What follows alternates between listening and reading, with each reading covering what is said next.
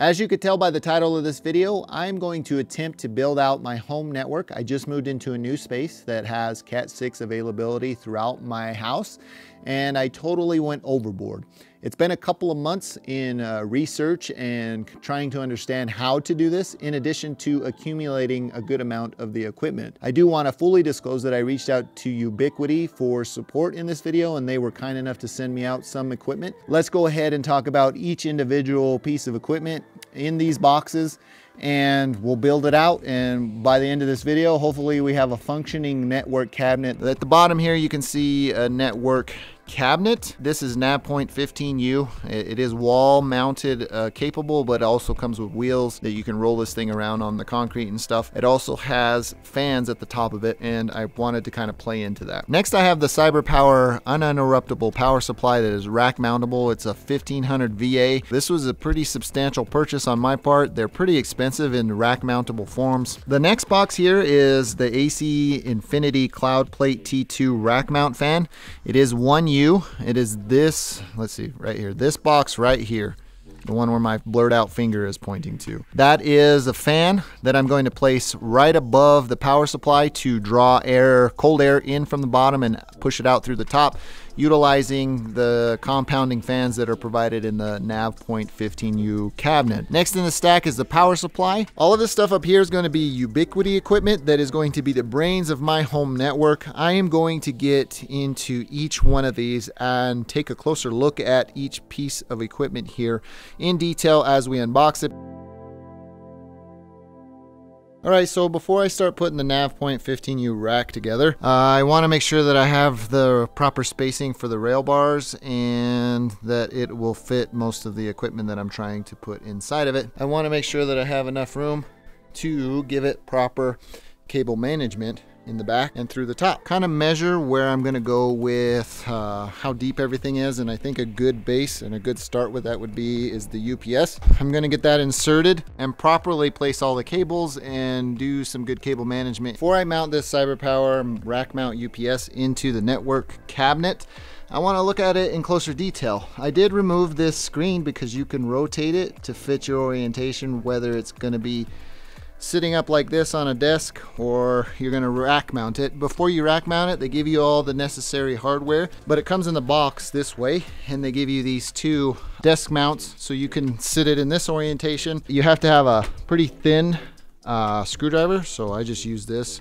You pry it out, you turn it in the orientation that you want it to be in. This is rather expensive. I'll leave it linked in the description if you want to take a look at it. The reason I chose this specific unit is because all 8 of the plugs are surge protected plus battery. I want to take an opportunity to talk about girth here. This CyberPower UPS is super heavy. As you can see, the included connection rails that go with the nav point 15U cabinet are not strong enough. I tried to put these at the bottom so it would add a little bit of support to the UPS, but that did not work.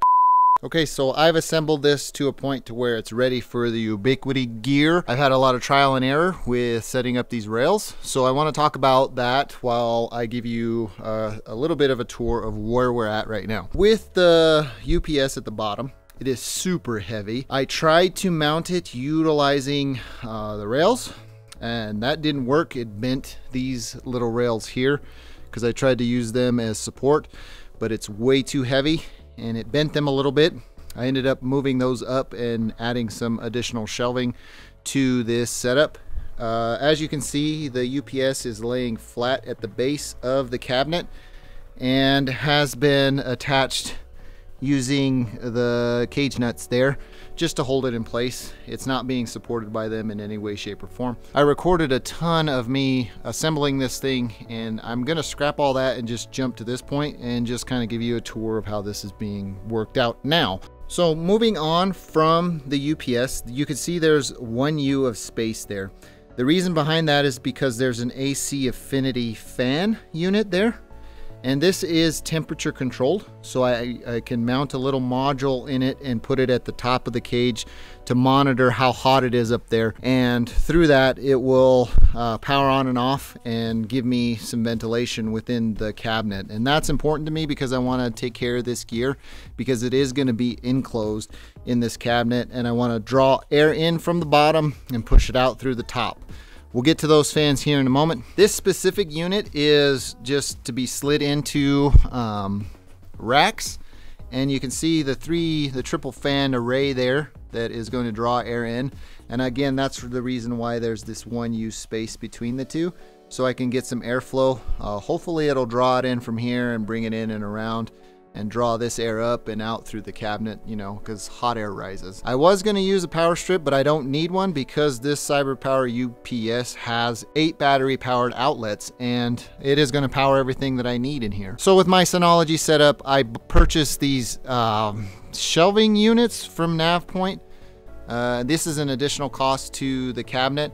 They're really strong and they take up 2U spacing, but that is necessary to hold the weight and brace the weight of each one of my Synology. So with my DS1817 Plus, I have the 10 gigabit card installed, and I'm going to run that directly to my UDM Pro, and hopefully I can get some direct connect access to this unit.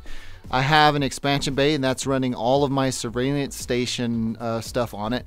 I learned the hard way that you should never have a volume span across 2 of these things. So one volume lives there, and this acts as my backup. I didn't want to stack them both on one shelf, so you can see I installed one shelf here and one shelf towards the back. This gives the cabinet a little bit of a staggered opening, so there's a bunch of space here for air. I'm a little bit concerned with the distance by which these fans are exhausting into this back panel, because this will live here.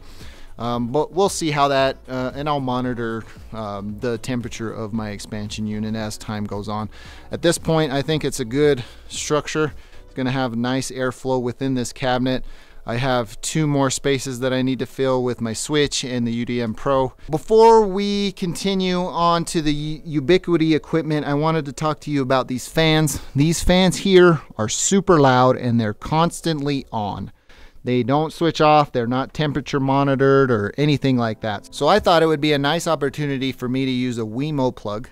This is connected to my network and I can power it on and off. And I also want to have smartphone control of those fans in case I'm filming down here, because this is my new space is an open space, and these are loud and you're going to hear them, and I don't want to hear them when I'm recording.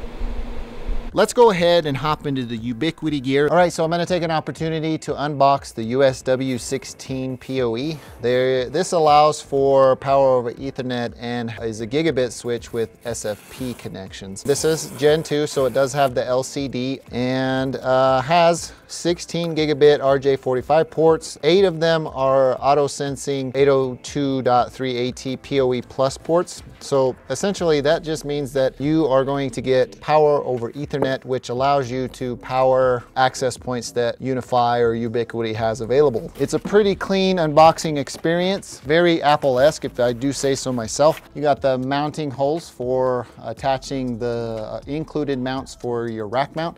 This is a 1U device, so it's only going to take up 1U of space. Let's look at what comes in the box. So you get your power cable and the 2 mounting brackets and a setup guide at the bottom and the mounting hardware. Put this thing together and put it in the cabinet. But before we do that, let's unbox the UDM Pro. The UDM Pro is in a much bigger box. So you get your hardware and accessories, and then the UniFi Dream Machine Pro.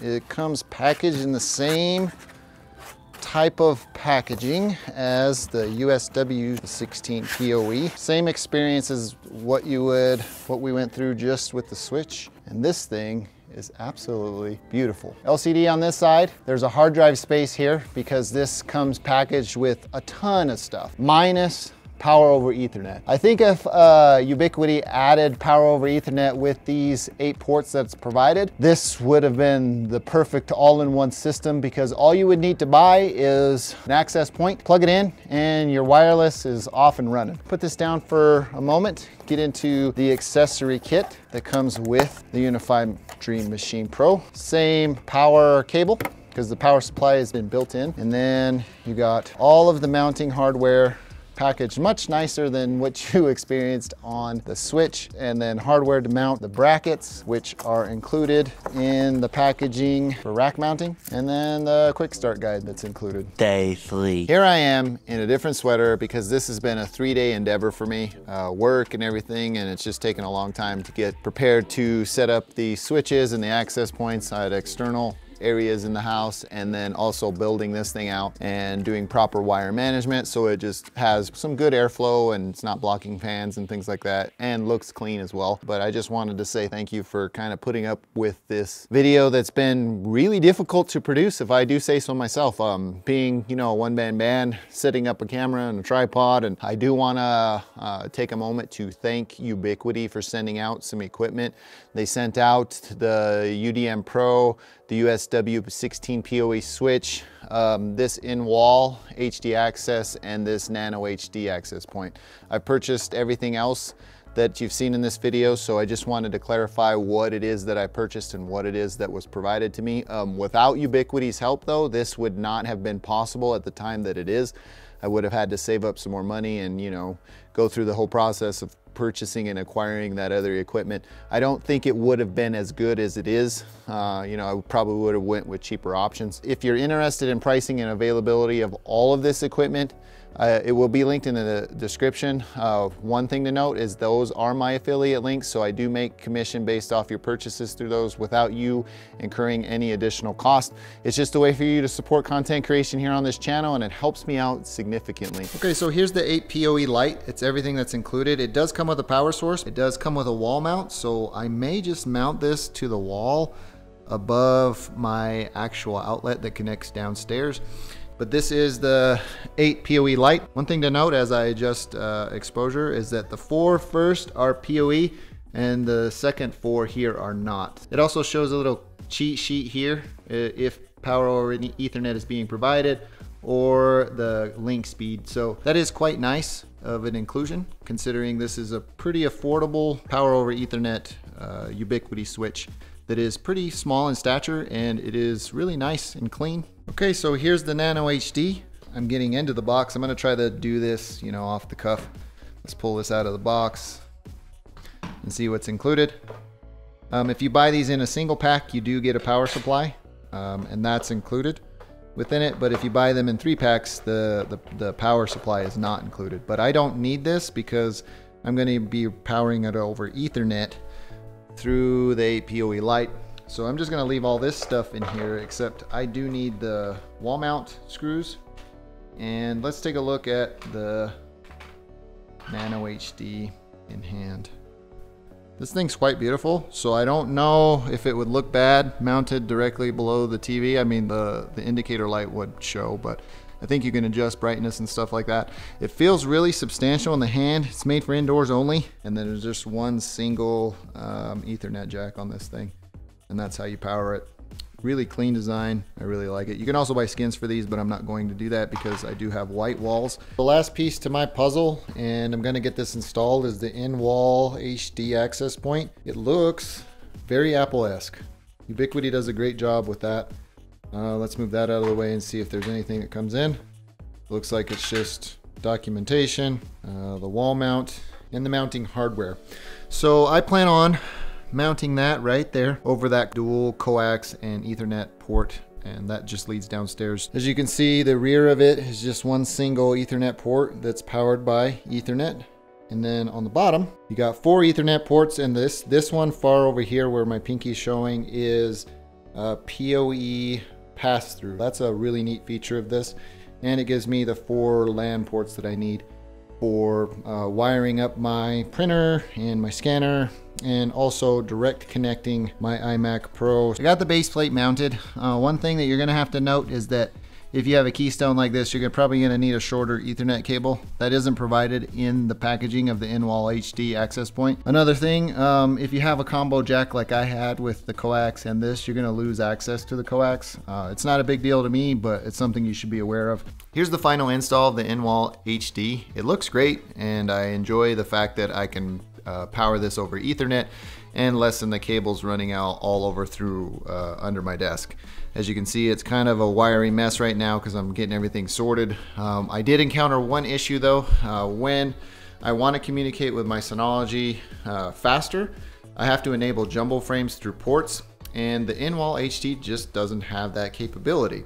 So when I'm trying to communicate at a faster data rate downstairs to my network cabinet to my Synology, this thing isn't going to cut it. I did come across this solution. It's the Flex Mini. It's a $30 switch that allows for power over Ethernet through this port and has USB Type-C if you don't have power over Ethernet. So you can power this separately if you need.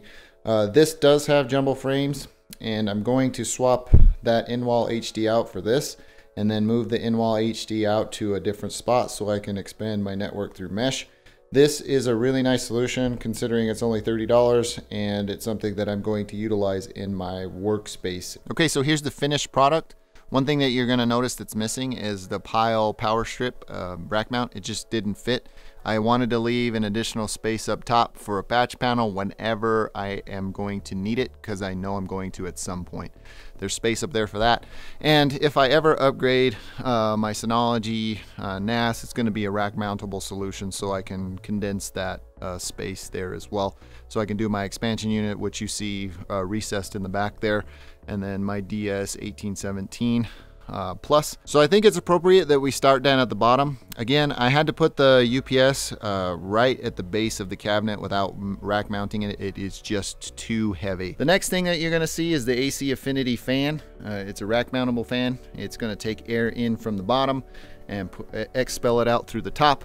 Next thing, we already talked about it, is my Synology DS 1817 Plus. The one thing that would simplify this whole setup is that if the Dream Machine Pro had power over Ethernet, but that is not built into this awesome setup. It has everything else in this nice little compact form factor except for power over Ethernet. Looking at these ports over here, you can see SFP Plus, and to avoid any bottlenecking, I did get an SFP Plus cable and connect it to the switch. Over here, we have my Philips bridge. That's a pain in my butt, but it has to be there just so I can control all of my lights in my home. One thing that I forgot to talk about with the AC Affinity is that it does include a temperature sensor. So I put it at probably the hottest point that it'll ever be in the cabinet is this front part, because out the rear there's exhaust, and there's also fans included in this cabinet.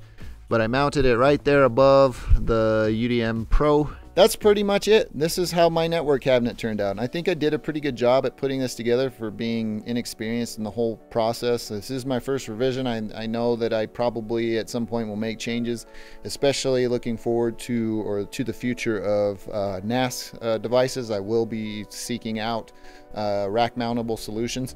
I think it turned out nice. It's symmetrically set. It's aesthetically pleasing to look at. That's perfect for my OCD. And the only thing that's missing is, you know, RGB. So it's been about a week and some change. I'm finally finished with my network cabinet. Doors on, it's all enclosed, fans on, everything's operating as it should.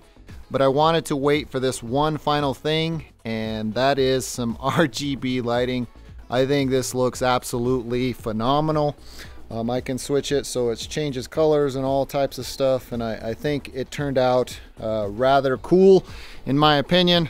But I may be wrong. Feel free to drop me a comment down below letting me know what it is you think about this whole setup, because I think I did a pretty dang good job.